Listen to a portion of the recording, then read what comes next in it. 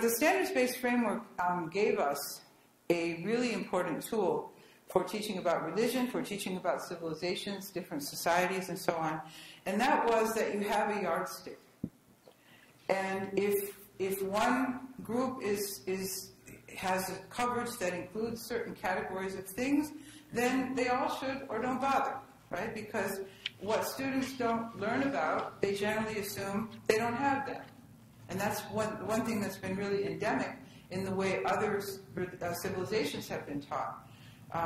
Did they have a great man? Did they have an empire? Did they, what did we get from them? And we'll talk about that later when we talk about world history. But there are certain things that should be there.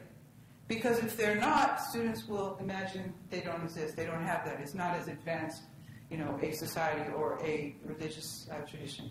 So among those things, of course, are accurate discussion of the basic beliefs of each faith, and that is according to the guidelines that I just shared with you, not academic secularism as some kind of lowest common denominator. The next one is traditions, institutions, and social change over time, not just moving over from religious history into political history, this dynasty, that dynasty, the other dynasty, with which whatever empire religions are supposed to have become associated with over time. That just really doesn't work well for a lot of reasons. Another thing that should be there is the spread and current distribution of religions and significant minority populations. Not a Muslim world, but where in the world do Muslims live? Well, the answer is in most countries of the world, in one amount or another. And by the same token, in the Muslim world, are people of many other traditions living side by side as well for the past 1,400 plus years. And that's often, thrown out because we make maps that have all this color in the nation state, or all that color. And we call them things like the Muslim world and Western world and stuff like that. Another one that is often neglected but should be part of this sort of yardstick is religions in early modern history, or on the course of modern history. Because religions in the world did not die after the Enlightenment. We ought to know that as Americans for sure, but definitely in the rest of the world as well. And so it's important also to cover contemporary religious expression and not just modern fundamentalisms that are, seem to be troublesome somehow to the social calmness of the water.